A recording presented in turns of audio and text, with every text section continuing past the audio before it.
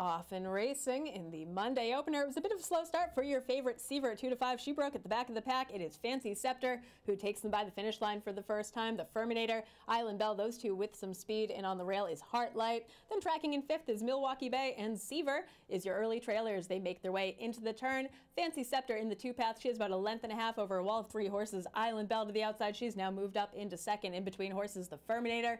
In on the rail now in fourth is Heartlight. Then back to Milwaukee Bay. And Seaver is your early trailer. Just about 6.5, 7 lengths covers this field tip to tail as they make their way down the backstretch. The opening quarter, 24-1. Fancy Scepter under a tight hold from Sylvester Gonzalez. She has a length over Island Belle, who's tracking in second. In on the rail, the Furminator, followed by Heartlight. Positions remain largely unchanged, but Seaver, your favorite, she has now moved up into fifth. And now Milwaukee Bay is your trailer as they make their way down the backstretch. It is Fancy Scepter maintaining that 1 length advantage over Island Belle, who's keeping her close company up in that top flight. Then Seaver has now moved up. She's into fourth. She is trying to get into gear, making up some ground with every stride as the half went in 49 flat. She's now up into third.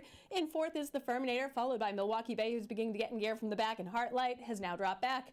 Fancy Scepter has led every step of the way, taking them through the final turn. Island Belle continuing to put pressure onto the outside. Seaver is now making her run up the rail. Then it's Milwaukee Bay. In fourth, she's beginning to make up a little bit of ground. Heartlight being asked to pick up some pieces. And the Furminator's also dropped back at the top of the stretch. It is anyone's race, and Milwaukee Bay has absolutely nowhere to go but behind horses. Fancy Scepter is hanging tough. Here comes Heartlight down the center of the track. Seaver needs to do a little bit better. Island Belle also in it. Milwaukee Bay has some clear sailing. They all have to get to Fancy Scepter. She was trying to keep them at bay. On the outside, Heartlight, Island Belle, Milwaukee Bay, and it's Milwaukee Bay who takes command. Milwaukee Bay gets the win over Heartlight. Fancy Scepter third, and Seaver finished fourth.